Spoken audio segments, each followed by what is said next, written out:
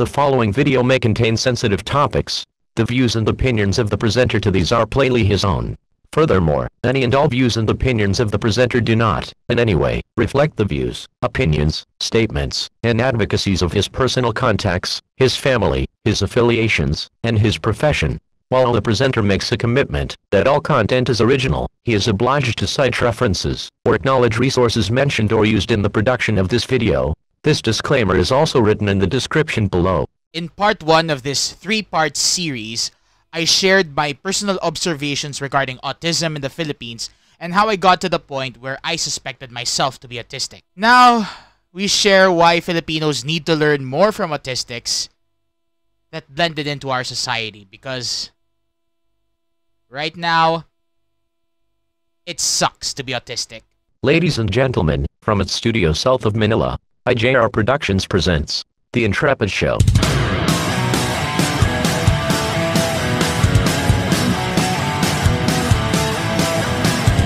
Hi, I'm Joseph Riñon, an independent alternative media practitioner, among other things, including being a suspected autistic. And welcome to another episode of The Intrepid Show. This is going to be part 2 of a 3-part series regarding autism in the Philippines.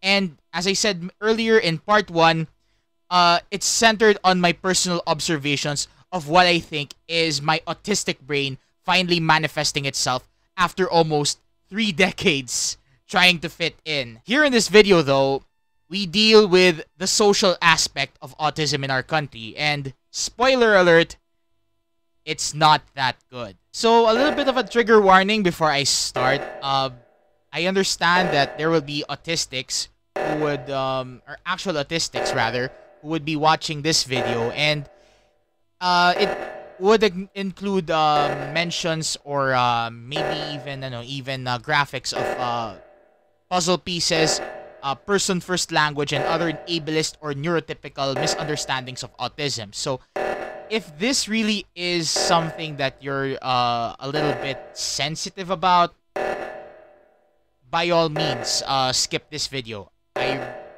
I understand. I totally understand. And besides, I'm a little bit distressed at times when I always see this this language, and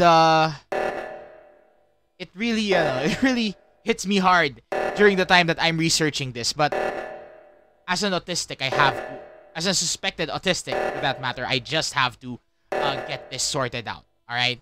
So again, if any and all of the references here that are noted as ableist or neurotypical for actual autistics, please, by all means, skip this video. But if you're good with it, and you're basically, you basically want to hear me out on why I think this is very controversial, all of these stuff, by all means, please continue. But if it's really triggering, I understand. All right, so let's get on with it. The year 2021 was a memorable year for me. You see, every July, as a way of honoring St. Ignatius of Loyola, which is ironic for someone like me because right now I am wearing a school shirt from my university, the University of Santo Tomas. So it's really ironic. But hey, he is a Catholic saint, and he's one of my inspirations as well in being or striving to be holy as long as I live.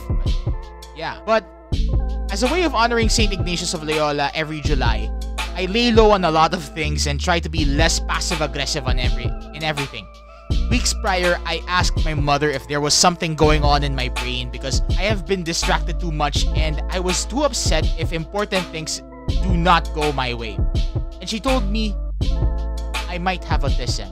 Maybe, if I remember it correctly, she told me, "Anak, my pedia told me you might have signs that you might be autistic."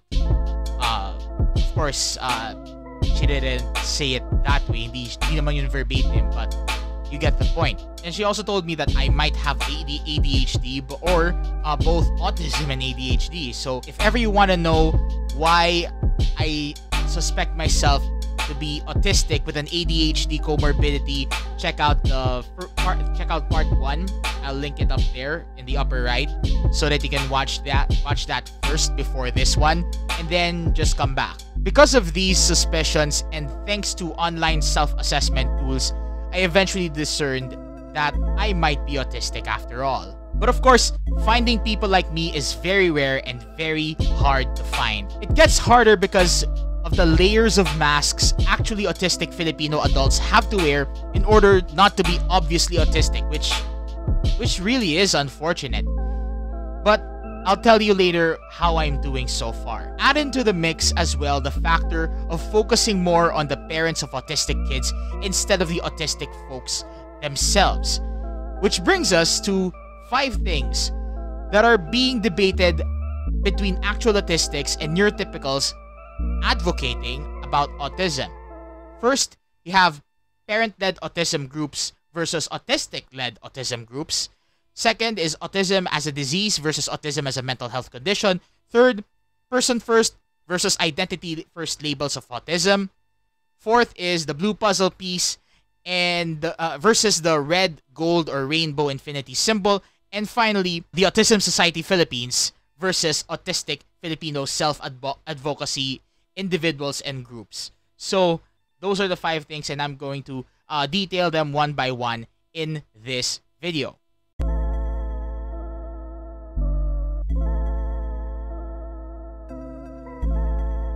Firstly, parents with all their good intentions think that they know all about autism because their child is autistic and they know of the traits they have observed or from what their parents told them of what they observed from their own autistic children.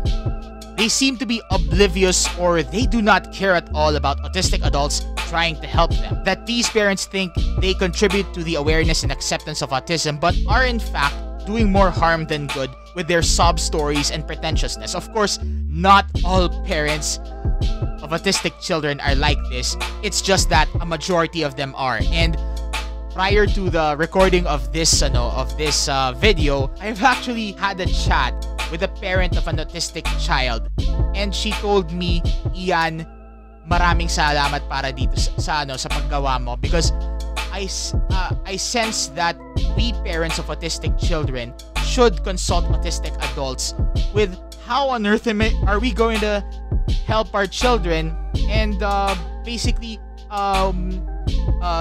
close the gap between us and them, or us and you, kumbaga." And I very much commend the very few parents of autistic children who somehow want to make a very good conversation and want to learn more from autistic folks like myself. So that's that. However, a majority of these parents of autistic children would even invalidate actually autistic adults whenever they share their experience by saying, "Oh, really?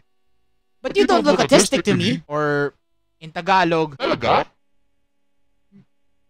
Parang wala ka naman yatang autism ah." Because actually autistic adults think that, one, no two autistic people are alike, and the mantra that autistic self-advocates are saying is that if you met one autistic person, you met one autistic person, which is actually true. And two, parents of autistic children have not yet realized and probably either refuse to believe or are in denial that they themselves might be autistic or someone in their extended family is.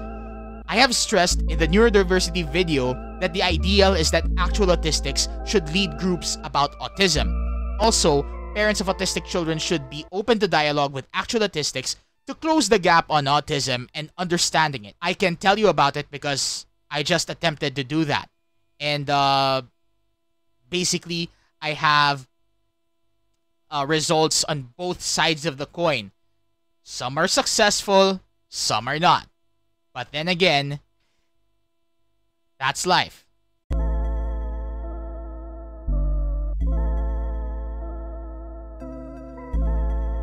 Then, some parents think, and rather erroneously, that autism can be cured, treated, or at least ruled out just like what Candy Pangilinan thought with her autistic son Quentin. There are other parents who understand that autism is a lifelong condition that they should worry about for the rest of their lives, and for severe cases, those who needed ASD level 3 intervention, rightfully so. However, they still think interventions like applied behavioral analysis or ABA would help autistic children, when autistic adults who underwent ABA say otherwise, even to the point that they say it's a traumatic experience similar to the Pavlov experiment. And the parent of that autistic child that I have talked to prior to this recording said that she agrees that ABA is not really the answer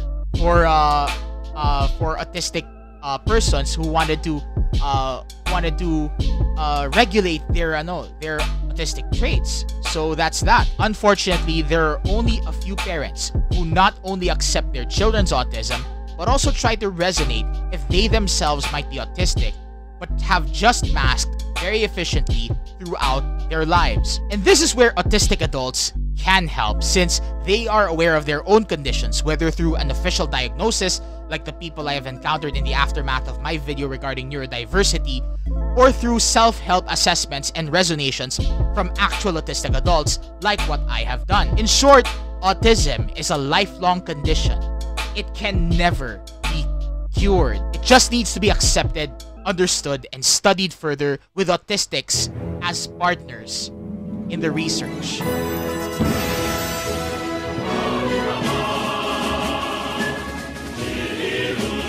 This, honestly, should be obvious, given the past few videos. But there is a problem about using the identity-first term autistic in the Filipino context, which also means autistic Filipino adults are forced to mask. In our social media atmosphere, the term is used in various shitposting groups as a pejorative slur to people who seem to be irrationally upset regarding something. And that is unfortunate. I did reply in one such comment, understanding one's frustration about his ideological opposition, but at the same time, called him out for using the term autistic outside the mental health context, saying that it is a disservice to officially diagnosed autistic Filipino adults who have been stigmatized for so long. And the misuse of the term by Partido Reforma leader Pantaleon Alvarez did not help. On a side note, his last-minute decision to ditch Panfilo Lacson for Leni Robredo in the race to the Malacanang is questionable in itself, but that's another topic for another day. And given that this recording was on May 8th, I wanna just leave it for another topic. Okay? Autism tayo ngayon, hindi politika. Also, TV series and movie portrayals such as Budoy and Boyet further created stigma about what and how autistic adults look like, and they absolutely do not look like Budoy and Boyet all the fucking time. However, the use of person-first language in the Filipino context creates more problems than solutions, particularly in terms of semantics and preference. The term person or persons with autism is problematic in the semantic context because, according to actual autistics, such wording indicates that ASD is a condition that can be taken away from a person experiencing it, which is fallacious. Also, a majority of actual autistics, autistic self-advocates, and even parents of autistic children and mental health professionals and educators specializing in autism prefer identity-first language, not only out of brevity, and I concur with the autistic labeling even if I was neurotypical, but also because they see autism not as something people have, but as an integral part of who they are. And I myself think the same thing.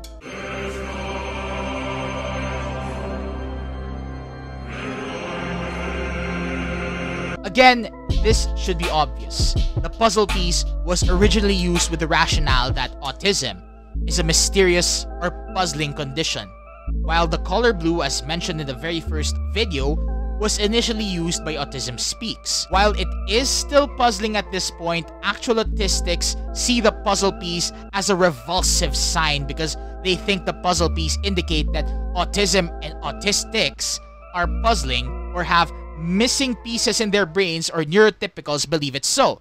Sounds gross, right? In short, autism is puzzling but autistics are not. That's why actual autistics rephrase the narrative of autism and see it as a condition where one's brain is differently wired, and the wiring of such autistic brains vary from person to person. Again, if you met one autistic person, you met one autistic person. Thus, an infinite possibility of wiring combinations. Yes, this is why actual autistics prefer the infinity loop sign and would like to light it up red instead, in a rainbow of colors, or in gold because AU is the chemical abbreviation of gold.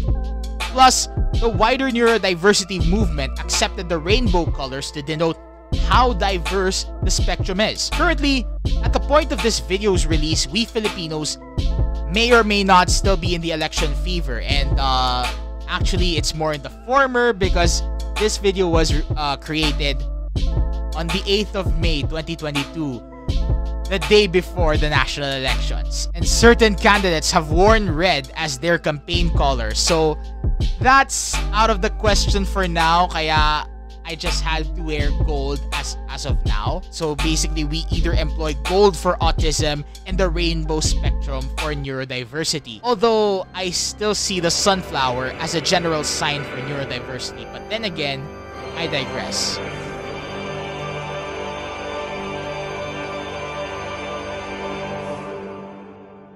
And then speaking of autistic self-advocates, it seems that in the Filipino context of autism, Philippine organizations and groups talking about autism seem to be catering to neurotypical parents, relatives, and friends of autistic individuals and not to autistic persons themselves. It seemed that these organizations and groups about autism dismiss autistic adults from the conversation. During the research and scriptwriting phase of this 3-part series, I thought the search for neurodivergent Filipino adults and groups of such on social media would be difficult. I even thought they do not exist online. So, actually it is difficult, but on the latter statement, without divulging anything at this point, I was glad to be corrected. And upon digging deeper, the Autism Society Philippines, or ASP, seem to be dismissing autistic Filipino voices, especially certain autistic individuals who were once connected to them.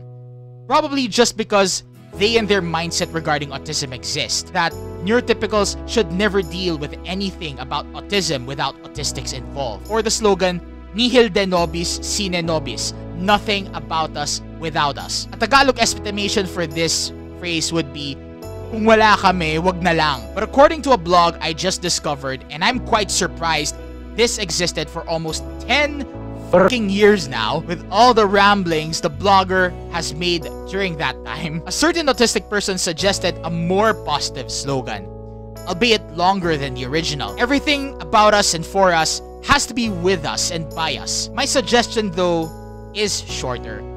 We know who we are, and we can do it ourselves. It is such a shame that perhaps life caught up with the blogger, and ironically, the final entry was on the 29th of January of Annus Horribilis 2020. But the challenge to our rather neurotypical Filipino society still remains. Up until this point, the ASP have not yet been inclusive in their advocacy to accept autism as a lifetime mental health condition that can be regulated but cannot be eradicated. They also have a long way to go in entering into dialogue with autistic Filipino adults who genuinely would love to help parents of autistic children to A, accept their children's autism, and B, discover the prospect that they might be autistic themselves. Bridges must be built, gaps must be closed, and ideas about autism must be reviewed and discussed with autistic individuals leading them. In short, autistic self-advocacy should not only be encouraged, but should be also supported and put on the spotlight. But until there are still neurotypical people in autism groups still refusing to sit down with actual autistic Filipinos and letting their voices heard and their questions answered. The situation regarding autistic acceptance in our country would only go either nowhere or in circles. And in speaking of autistic representation, given that we have mentioned Budoy and Boyet, we have major stereotypes in the international scene as well, from savants like Dr. Sean Murphy from The Good Doctor or Raymond from Rain Man, to bullied burdens in sob-story movies where one of the characters play as a young autistic child or teenager and all the characters around him or her express pity for the said character or wished he or she was not autistic in the first place, to severely autistic characters like Forrest Gump and the girl from Sia's film Music. Yes, that is the movie which is absolutely abhorred by both the autistic community and film critics alike. But since then, many actors who portray autistic characters take the time to research and internalize their roles. A few of them even suspecting themselves to be on the spectrum and eventually got diagnosed autistic. Eventually, in response to the music shit show, cinematographers and storytellers actively looked for autistic people who can very much play the role of autistic characters, with more women portrayed for that matter, such as Kayla Cromer playing Matilda Moss in Everything's Gonna Be Okay, and Chloe Hayden as Quinny in the 2022 Netflix reboot of the Australian rom-com series Heartbreak High. Actually, I have something that I said here in the script na medyo may patama kay Sia, but I guess I just have to let the other actual autistics do that because they have more say on that than I do, because I only suspect myself. Hindi pa ako diagnosed. They are already diagnosed and they have all the fucking right to say what they want to say. I'll leave it at that. So I'll skip that part of the script. But I would just like to know if there is any possibility that Aubrey Miles would return to Pinoy showbiz and accept or create roles playing autistic women, given that she has an autistic daughter and might possibly be autistic herself. Or is there a possibility that the slapstick comedian turned beauty queen Herlene Budol take the time to research and really know for herself about autism in Filipino women and why they always had to mask themselves?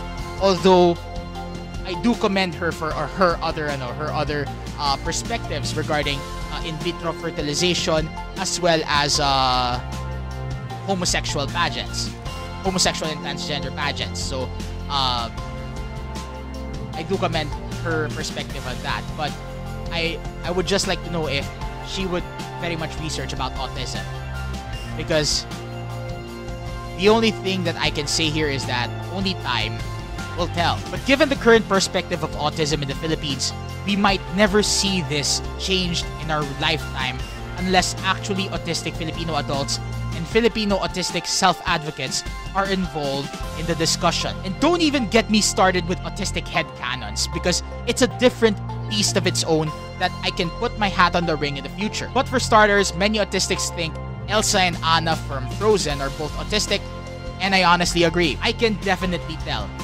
My partner and I very much resonated from their characters. I mean, irrational behavior, info dumping, taking risks, those are autistic behaviors.